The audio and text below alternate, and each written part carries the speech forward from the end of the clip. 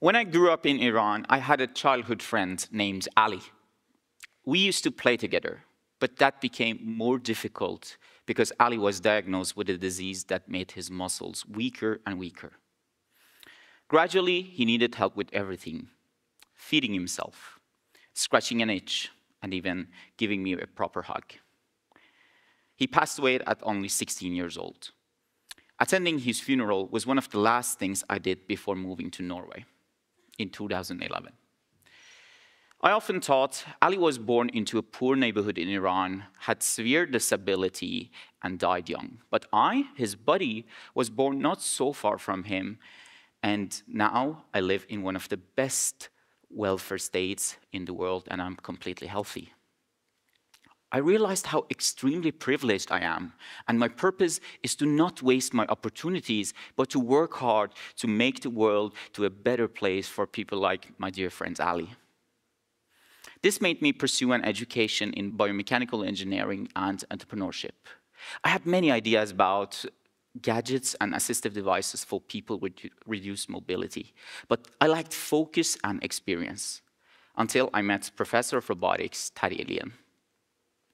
Professor Lian had a brother named Mongor who had lost mobility in his arms. Both brothers had searched for assistive devices but found nothing that could restore Mongor's arm mobility and his independence. Therefore, they had decided to build their own solution.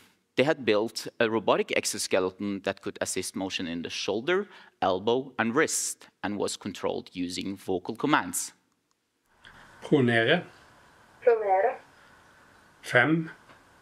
Pronere. 5. Supinere. Supinere. 4. Supinere. 4. Bøye. Bøye. 4. Bøye. 4.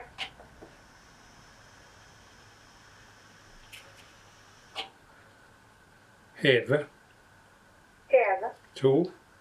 Heve. 2.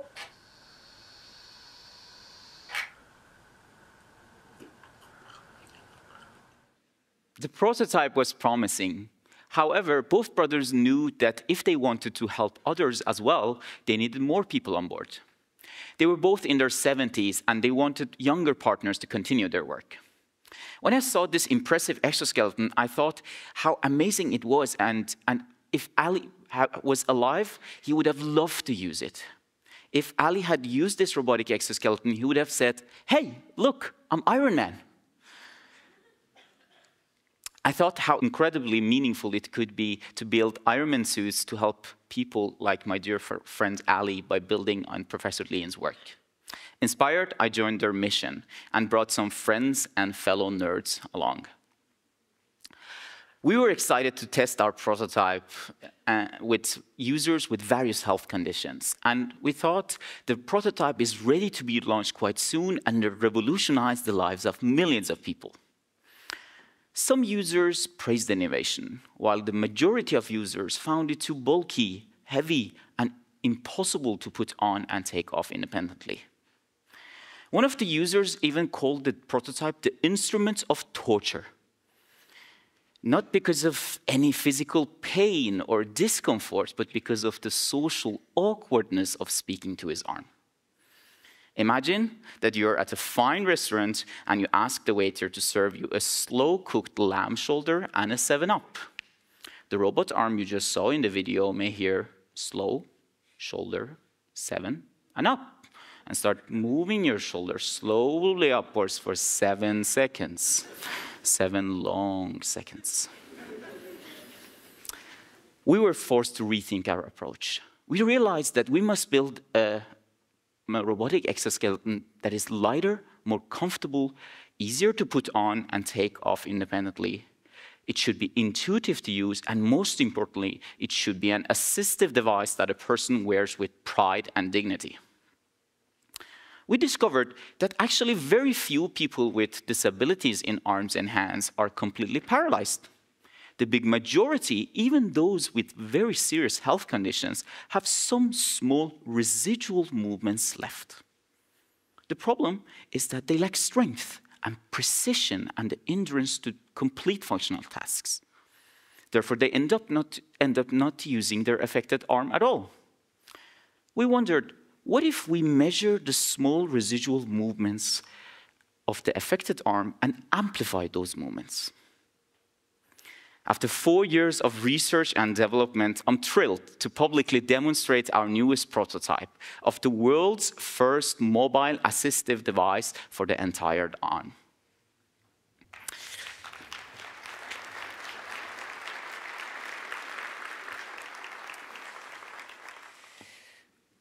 Imagine that I have severe disability in my left arm while my right arm is completely healthy, a very common condition for millions of people globally. I'll now show you how easy it is to wear the device, to put the device on using only one hand. First, I pick up the body harness, which is 3D printed and custom made based on a 3D scan of my body. It helps me to maintain a good posture and transfers the weight of the device to my torso. I fasten this strap for safety reason.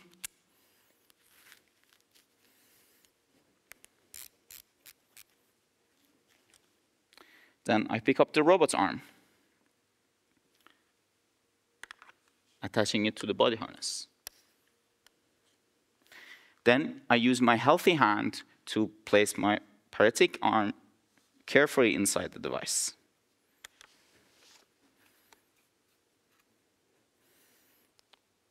I fasten these straps for safety reasons.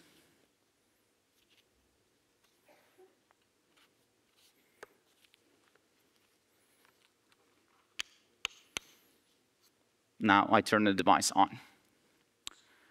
If I make a little effort in my elbow, our sensors and software understand my intent and start moving my elbow upwards. If I stop trying, the elbow motor stops. It holds my arm in this position without me needing to make an effort to keep the position. If I want to lower my elbow, I push gently downwards, and the motor follows my lead. With a little effort in my shoulder, I can also lift my shoulder up and down. The same principle applies to my wrist. With a slight movement, I can rotate my wrist inwards and outwards. With a little push, I can also open my grip and gently close it again. I can also move my entire arm simultaneously. These movements can help people with severe upper limb disability to perform essential daily activities, things that many of us take for granted, like, for example, holding a vegetable steady with one hand and chopping with the other hand, or carrying laundry, or simply embracing someone you love.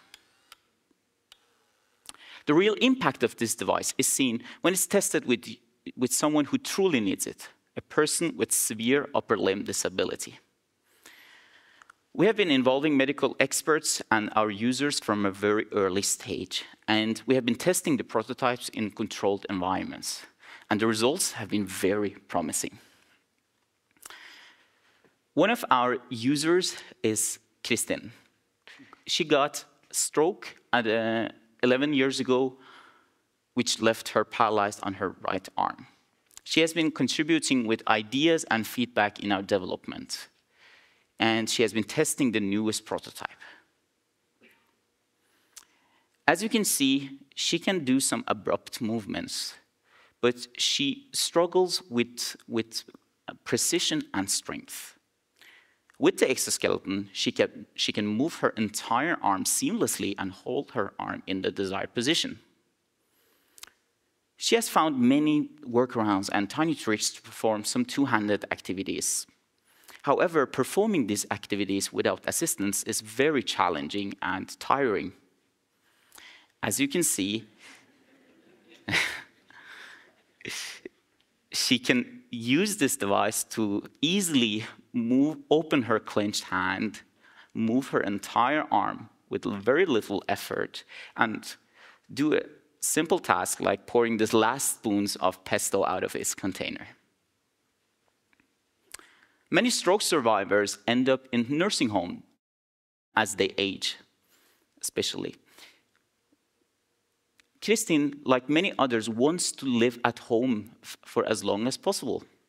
This device can make that possible by empowering her to be more independent in her daily life.